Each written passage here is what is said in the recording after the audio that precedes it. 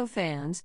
Today I'm happy to meet with Glenn for another podcast in the series, For Those with a Curious Spirit. Welcome, Glenn. And what intriguing topic is it this time? I was at the front desk of my local recreation center chatting with the staff. She was encircling my wrist with the appropriate colored band of the day. She asked me how my day was going. Excellent. I told her that I have no bombs falling on my head as was happening to many people in Ukraine.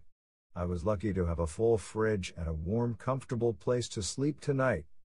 The staff responded that I had the right attitude.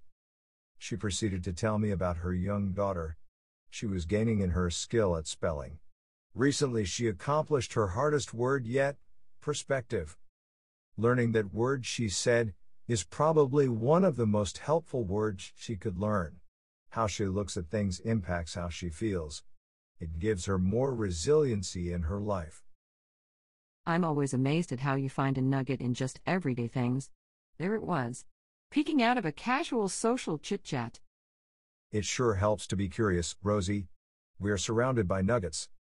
Getting back to the recreation center as I was doing my workout, I thought about my favorite team, Edmonton Oilers. They had wins in their last 5 games. An impressive winning streak. Unfortunately, the next game saw a lead quickly evaporate into a tie at the end of regulation play. Edmonton lost in overtime. So how could this new situation be described? Well, it depends on what you are trying to do with the description.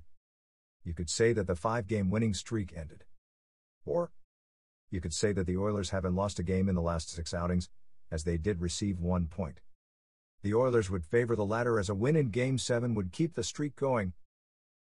Here comes my favorite part. Mine too. Please give this a bit of a think. What is a recent situation you identified a certain way? How did it make you feel and react? Now flip that perspective. What choice would be most useful to you? Do you still have time to choose a perspective that leaves you feeling more positive? Here in our modern studio curiosity, we are interested in your thoughts.